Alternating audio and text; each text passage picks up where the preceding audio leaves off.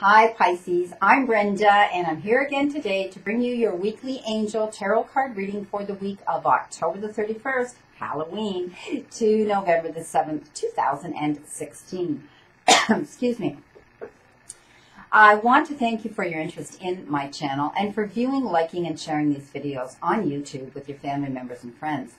As you know, this is strictly a general reading. And every single card for every single day of the week does not apply to every single person in the universe. But I can bring you clarity, accuracy, and answers to any questions in a private reading. So I welcome you to go to my website. And that is www.brendatarot, spelled T-A-R-O.info. Now, Pisces, for any of you that would like a long-distance Reiki treatment healing, which is every bit as beneficial as it is if you were here in the person, because I set my bed up behind me, and we do this and conduct this on Skype. Visually, we can see each other, and I give you a 1-hour treatment with universal life force, divine energy healing. Should you desire a Reiki treatment, you can contact me at my Medicine Woman Gmail email account, and you'll find that on my website. See you soon. Pisces, we start our week on Monday with a fire card, and you, my friend, have been given the 5 of Fire. Fire cards have to do with setting our creative juices into motion, risk-taking, adventure, and self-development, my friend. It's telling me that there's going to be some bothersome details coming in the beginning of the week, and an individual is going to want to create a conflict with you because this person has the same competing goals as you. Heads up for Monday, Pisces.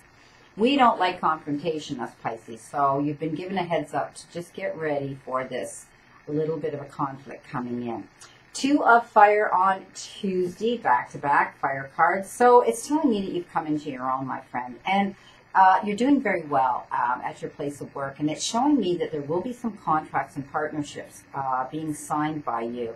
Know that this is a continued move forward on your path.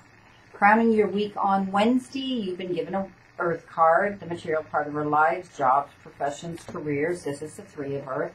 It can have to do with Mother Earth and eco situations and our closest circle, our families. This is telling me that you do have the power of creativity within you, and you're going to be recognized at your place of employment for the high-quality work that you do put out, Pisces, because they show me that you are a tremendous team player. 3 of Water for Thursday. Our relationship card can be romantic and intimate, and other times not. This card has come up an awful lot in all the other readings too, so it must be a time for weddings and celebrations and graduations and birth announcements, because this card's been coming up. And know that you're going to be receiving an invitation to one of these events because it says you need to have a good time, and if you go, you will. On Friday, the Sun, a very, very major card. This is all about you believing in yourself and believing in your own dreams and looking at things now more optimistic, because there is a brighter future before you. Just like this sun is a big ball of bright light, this is the card of a happy outcome coming into you and brilliant new ideas that can lead you to success. Have confidence, my friend, in yourself, because this shows me that you are on the right path and you are a bright light yourself. 4 of Earth for Saturday. Well, this is that card that says money comes in the door and flies out the window. So it's a cautionary card. Please know that you have obligations to honor, i.e. your bills, and it won't be as stressful if you just sort of put that little bit away. It's always nice to spend money on little luxuries, but this is a cautionary card to just pull back a bit on the reins, Pisces. But it also shows me that you give 150% to everybody else outside your door, and that you need some me time now, and that it's okay to say no, that you're not available, or that you can't be there at that particular time for that particular individual. So please know that you're spreading yourself a little bit too thin. So please step back and give yourself some quality me time as well.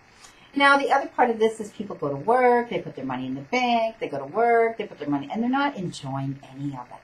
So please know that it's okay to splurge now and then and enjoy a little bit of your hard work and your toil and your hard labor that you put into your job and your profession.